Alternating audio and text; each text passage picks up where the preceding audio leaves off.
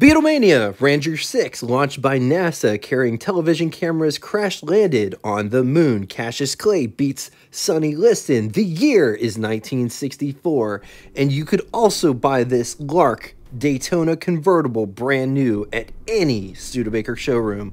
But before getting into all of it, I'm Jay. Welcome to What It's Like, the automotive channel that puts the spotlight on cars not often talked about. We cover the classics, vintage, some exotics, lots of orphan cars, and cars that are frankly being forgotten. Talk design, history, specs of these rolling works of art. Post 5 times a week. If that sounds like a channel that you will totally dig, subscribe and hit the bell icon next to it to never miss a video. 1964 Studebaker model lineup, but before getting into all that, let's talk about the climate over at Studebaker. In 1963, Studebaker would close their South Bend plant, which was huge because that's where it all started, clear back in 1852. But to be honest, Studebaker goes back even further than that. People get all wrapped up in Oldsmobile being the oldest American company. Studebaker beat Oldsmobile by 50 years. Studebaker would build wagons and coaches before moving to the horseless carriages, electric cars, and then gas cars. December 9th, 1963, Studebaker president Sherwood Egbert was fired. The last of the Avantis, Hawks, and Larks were assembled on December 26th of 63. The engine foundry would stay open until the contract expired in May of 64. Studebaker still had one plant that was open in Canada. Studebaker, trying to free up some money, decided to sell Avanti. They sold it to Leo Newman and Nate Altman, who were both longtime Studebaker Packard dealers. They would receive the car in 1965, and they would sell the car as the Avanti 2. The rights to Studebaker trucks and vast stockpile of parts and accessories, and the plant, the South Bend plant itself, was sold to Kaiser Jeep. You have to remember, the South Bend plant was a staple for the South Bend community, providing some 7,000 jobs. Kaiser, buying the plant, brought some of those jobs back to the community. Kaiser would use the plant to make military vehicles, but it was only for a very short period of time. Henry J. Kaiser died in '67. The plant and the rights to Kaiser and Jeep and all of it would be sold to AMC. Studebaker did make cars in 65 and 66 in Canada, but they are super rare, with only like 6,000 total units being produced in 66. Once all the Studebaker engines were spoken for, they used Chevy engines like the 230 inline 6 or the 283 V8. And so just to be clear, Studebaker didn't go bankrupt, they just stopped building cars. 1964 Studebaker model lineup. You had the Lark, which wasn't technically called the Lark, which could be had as the Challenger, Commander, Daytona, Cruiser, Wagonaire, Gran Turismo Hawk, Avanti, Champ Trucks, Truckline. Studebaker offered the Lark from 1959 to 1966 in 3 generations. 1964 falls in the 3rd generation, which had a production run from 1964 to 1966.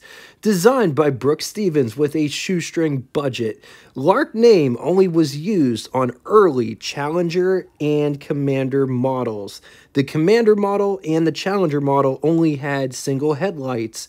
Dual headlights were optional, and the Lark name was totally phased out. Studebaker did receive a redesign, so 63 on top, 64 on the bottom, starting in the front. Gone is the Mercedes-esque grille on the 63 in favor of a more slender grille section. Also, look at the hood. It has a lower profile, giving the 64 a sleeker look. 64 just has a sporty overall look over the 63. Bumpers, grille, front fascia, hood ornaments, all different. Turn signal placement is located below the bumper on the 64 versus just below the headlights above the bumper on the 63. Moving to the side profile, just pretend the 63 is a convertible. I couldn't find a picture of a side shot 63 for whatever reason. Front overhang differ between models. Bumpers aren't just styled different, but are also mounted in different places. The 63 looks curvier in the fenders and body panels, whereas the 64 has more of a straight appearance. Moldings are different. Rocker rocker trim and gravel guard found on the 64 that isn't found on the 63. Notice the rear wheel wells. They aren't rounded on both the 63 and 64, but looking back at the front, at the wheel well situation, that is interesting. Looking at the rear, completely new and different design. Bumpers, lights, backup lights, all different between these two. Gas filler placement is in the same place. Taking a gander inside at the dash, which one do you like better? In the comment section below. Let's talk specs. 190 inches long, 71.5 inches wide, 58.5 inches tall. It rides a wheelbase of 109 inches. It weighs 3,090 pounds. Price, $2,660, which is equivalent to you spending $26,180.32 in the year 2023. Total 1964 Studebaker production was 36,697 units, of which total Daytona was 11,201 units, and of that number, total convertible. So this is where things get a bit confusing. There was two numbers. There was 647 and 55, so a total of 702. I don't know what the difference is between those two numbers. Moving on to engines.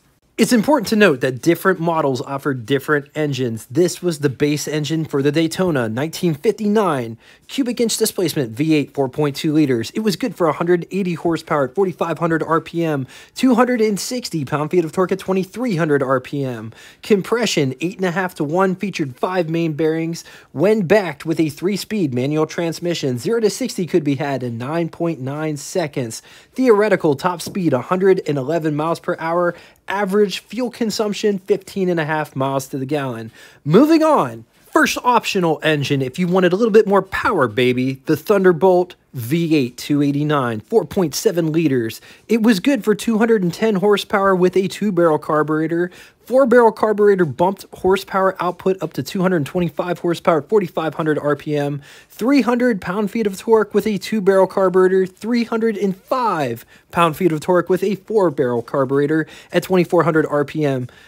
5 main bearings. When backed with a 3-speed manual transmission, 0 to 60 could be had in 8.3 seconds. Theoretical top speed 114 miles per hour. Average fuel consumption 13.6 miles to the gallon. These are just baseline numbers too. Moving on, and maybe this is where the 55 figure came from. It was possible to get the jet thrust Avanti powered 289. It was offered from January of 64 to October. This one is called the R1. Our featured car is powered by the R1. 289 cubic inch displacement, V8 4.7 liters. It was good for 240 horsepower at 5,000 RPM. 320 pound-feet of torque at 3,400 RPM. Compression 9 to 1. When backed with a 3-speed manual transmission, 0 to 60 could be had in 7.6 seconds. Theoretical top speed 122 miles per hour while achieving a 13.3 mile per gallon average. Moving on to the biggest and baddest engine on offer, the R2. The R2 was a jet thrust supercharged 289 V8 4.7 liters. 1 horsepower per cubic inch, 289 horsepower, 5,000 RPM, 370 pound-feet of torque at 3,400 RPM. Compression 9 to 1, 5 main bearings. When backed with a 3-speed automatic transmission, 0 to 60 could be had in 6.9 seconds. Theoretical top speed 119 miles per hour. Average fuel consumption 10.9 miles to the gallon. For those that never heard of Studebaker's R Series, they were Studebaker's Super Series. They produced R1 through R4, but the R3 and R4 were only available on the Avanti, and they're super rare. And they were the hottest Studebakers ever built. They were built for super performance, factory equipped with rear axle, radius rods, rear stabilizer bar, twin traction, disc brakes in the front, HD springs, and shocks all around, bucket seats, front seat belts, 4-ply tires, and side grills identifications, floor carpeting, but you had your choice of 2 transmissions, either the power shift automatic or the 4-speed manual transmission. Any Studebaker that isn't equipped with the R1 series engine could have their choice of 6 different transmissions and 7 different rear end ratios. So let's talk chassis. I wasn't able to find a whole lot of information that I like to show, but it's a body-on-frame construction, and just know that Studebaker used kingpins until the day that they stopped making cars. Let's talk styling. Just look at how the stainless pops with this color. How these bumpers are designed. Look at how this comes down and how these overriders, bumperettes, meet this bumper. You can't find any blue on the car.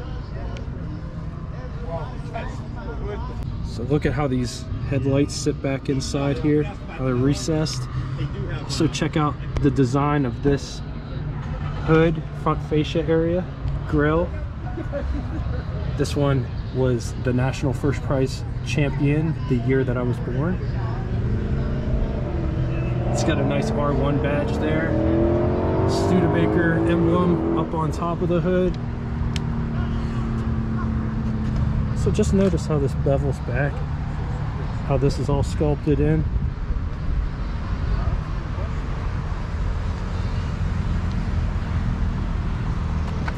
Coming down the side here, just notice how this is all channeled out,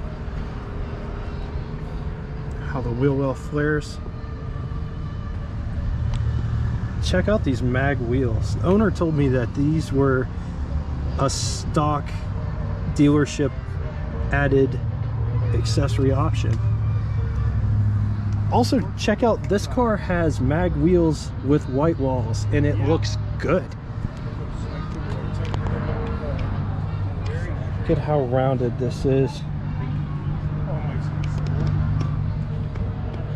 The windshield. How these mirrors are attached. It says Avanti powered R1.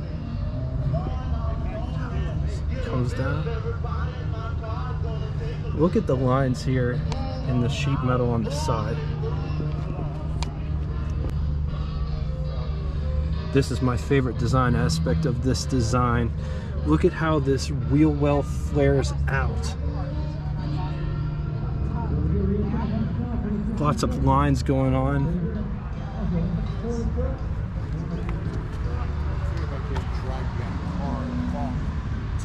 Just look at the lines going on with the rear design. Studebaker. But notice how this protrudes over top of this. Gas filler cap. Brake lights, backup lights. Look at how this protrudes outward. I wouldn't want any. So just look at this door panel and all the materials going on and all the bright work separating color. Down here it's like it's all vinyl, it feels like. This is just a texturized vinyl at the bottom. Did the pizza truck come here? Door lock, armrest, door handle to pull the door shut. No. I mean, I'm not hungry anyway. It's the window crank for the big window. It's It's got vent windows. Door handle to get out. Coming down inside the pedal box down here. Emergency brake, high beam switch right behind it. Brake release up top. There's a nice light so you can see everything down here. Hood release, brake, gas pedal. Just take a look at this interior. Here's what over the hood looks like. Here's what first person over the hood looks like. On to the button switches and knobs. All the way left, defrost. Notice that on is down, off is up, which is super interesting to me. 3 gauge pods sit directly in front of the driver.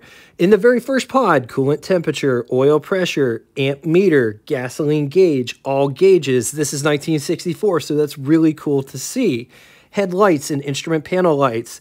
In the center gauge, speedometer, odometer just below it. Drive modes read park, neutral, drive, low, reverse. Clock, lighter, fan, wipers, ignition, heater. Slider on is down, which I still find is super interesting. Studebaker radio. Up above there are sun visors and they look like this. Got a nice rear view mirror there. There's sun visor over here for the passenger. Ashtray is located here. And I just wanted to show you that it's padded right there. The ashtray is padded. There's also another ashtray right here. I think the console's been added. These seats are super plushy, super comfortable seats. On to the glove box test. Here is our test subject. Here's my hand for reference. Here's the glove box in question. And this one's got the Studebaker vanity mirror set up, as well as the original owner's manual. That's pretty sweet. It pulls out like a drawer, and then the mirror goes up like that. And that's how that looks.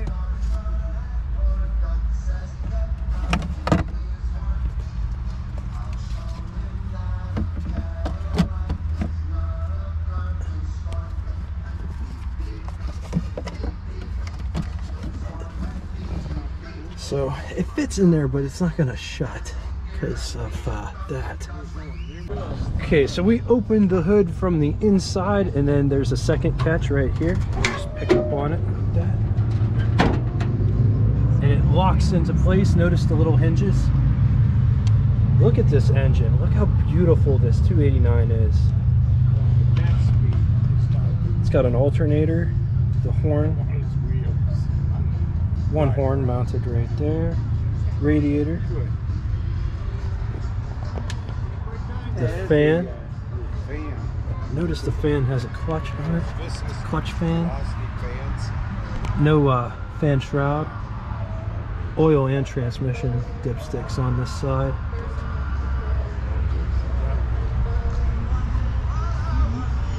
It's got power steering. It's got a 12-volt system. This is for the windshield wipers, windshield washer, solenoid. It's got a dual master cylinder. AFB 4-barrel. AFB 4-barrel carburetor. Dual exhaust. Electric wipers.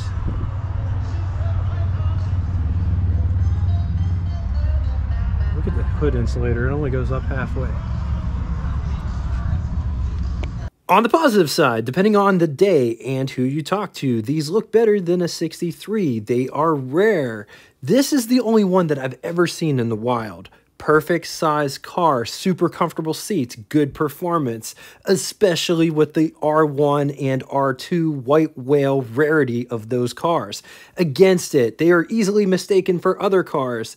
Trim parts and body replacement parts can be hard to get a hold of. All right, now it's time for Would You Rather. 2 scenarios today. In the very first scenario, would you rather have a 1964 Falcon convertible or 1964 Studebaker Daytona convertible or 1964 Plymouth Valiant Signet convertible? I'm going to leave this here for a minute. If you need more time, feel free to pause the video. Moving to the second scenario, which was a bit more out of the box. 1964 AMC Rambler convertible or 1964 Studebaker Daytona convertible or 1964 Mercury Comet Caliente convertible. I'm going to leave this here for a minute. If you need more time, feel free to pause the video. Now it's time for Name That Tune. First person to give both the name of the band and song title correctly in the comment section will have their comment pinned to the top of it. That one's out of left field. Hopefully somebody will get it. Anyway, thank you all so much for coming out and watching this. If you'd like to get in touch with me, shoot me a comment in the comment section below, or check out our Facebook group that correlates with this YouTube channel by clicking the link in the description. If you don't have Facebook and would like to reach me, send me an email. Like I said, all of it will be linked in the description below. Just know I appreciate all of the support, and until next time, toodaloo!